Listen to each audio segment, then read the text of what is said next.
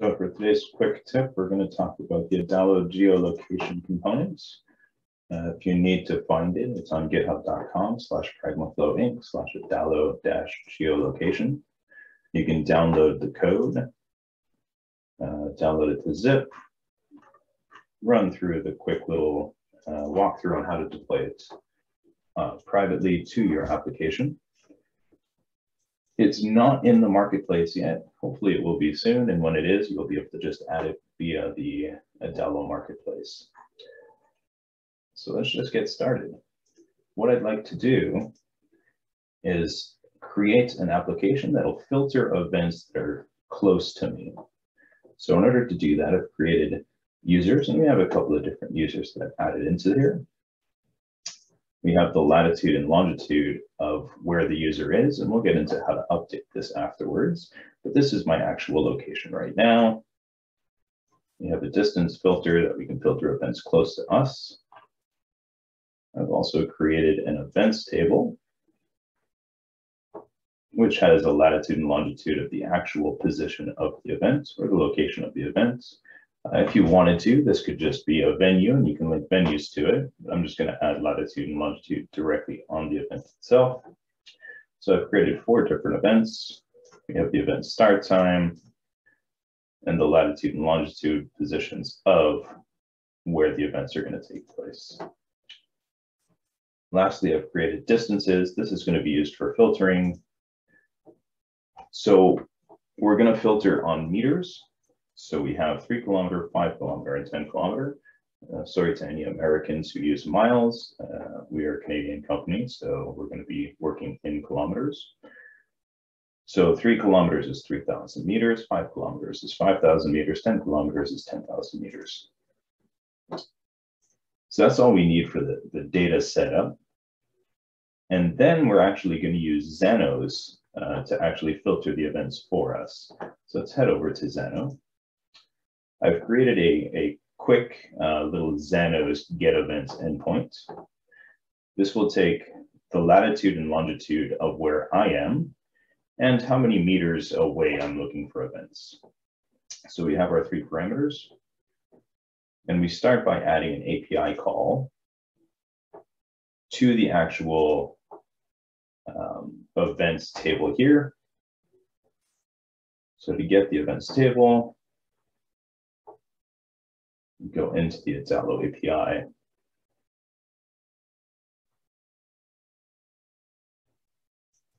In Zenos, you can import from curl.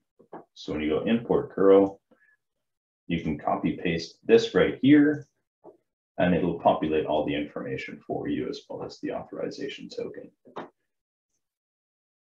So once we have this, we'll be able to actually get the data.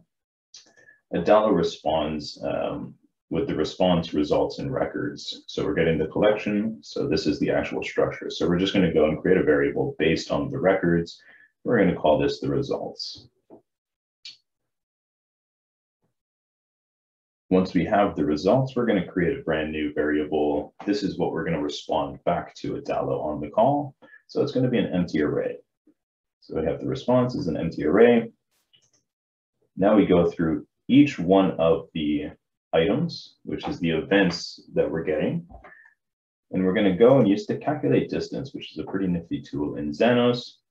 So we have the input, which is where the user is located. And then every one of these items, we're going to calculate its latitude and longitude and return this. It's called variable 1. This would be the distance between where I am and where the event is being hosted. So if the distance is less than what I'm looking for, so it's 10,000 meters. If the distance away is less than 10,000 meters, then we're going to go. We'll do some kind of calculation, which will show us the kilometer result away from me. We'll update that as the item, and then we're going to add the item into our responses. So only any of the items that are within a certain meter radius will be added to the response. Once that's done, we just respond with the response itself. So with Zenos, if we run this, I'll type in latitude, longitude, and 10 kilometers away.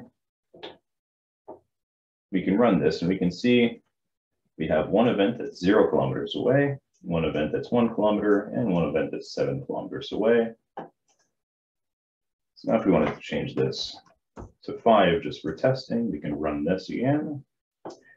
And this will show us event 1 at 0 kilometers, event 2 at 1 kilometer, and the one that was 7 kilometers away is no longer being returned. So just to go through the steps again, the first thing we do is we make the API request. We get the response.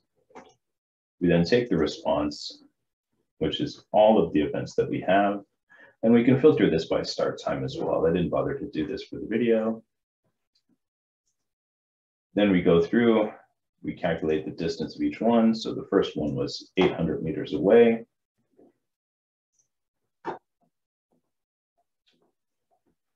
So when we calculate the distance of the next one, it's at 1302. This one's 66,000 kilometers or meters away, so 66 kilometers away. Then we can see our conditions. If the conditions met, we add it to the array that we're going to return. In this case, the results are 2 events. So now we can go and add our geo-filtered as an external collection. So this is the URL. Don't try using this URL. I will be deleting it after this video. We have a latitude parameter, a longitude parameter, and the meter radius. So I bounded this to the user's distance value from a dropdown, and the user's latitude and longitude. So next up, we're actually going to use the GPS component, which hopefully you've added to your system. And what this does is it will get the location of the current device, whether it's a phone or anything else. So there's a couple of different parameters. One thing to know, when the page loads, it's going to automatically get the location. So we can always make this a 0 by 0. You don't need to show the button. I'm just going to leave the defaults. And then what I'm going to do is I'm going to add it when the location has been updated. We're going to update the current logged in user's latitude and longitude. So this is how we will be able to pass our current latitude and longitude to Zenos for calculation. I've just added a button here. All this button does is goes to the events page. On the events page, I've added 2 things. The first is a dropdown for distance. So we're going to update the current logged in user. We're going to update the distance because we're using that to pass to Zenos. So by filtering the distance, when we click on apply, we'll be able to update our request to Zenos. And then finally, I've added a simple list. That's just our geo-filtered external API collection. The title is the name of the event, and the subtitle I've added the distance to the event. So that's it. Another thing to note with the geolocation component, we cannot use the preview. The reason we cannot use the preview is that this is an iframe. So we can't pass location data via an iframe when it comes to the web browser. Luckily in the share view though, it does not use an iframe. So now the locate me is already fired. So if I go and look, my web browser is set to very low resolution. So these are the latitude and longitude returned by my web browser.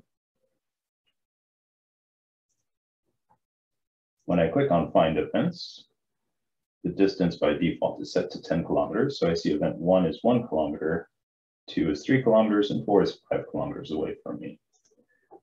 If we look at the actual events, we can see that we have 4 events, but one of them, if you remember, was 66 kilometers away, so we're not going to show that. If we go and change the distance to 5 kilometers, The one that was 5 kilometers away due to rounding doesn't actually show. 3 kilometers, again, due to rounding, we only see the one event at 3 kilometers.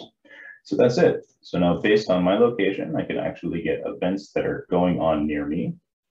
And if we modify Zenos a bit, we'll be able to filter out, events that are in the near future, maybe 1 week away, 1 month away, something like that. And instead of using events, we can actually just find people near us. So instead of using the events tab, I could have used the latitude and longitude, had Zenos pull up the user information instead of the events information, and just return users close to me. So that's it. I hope you enjoyed.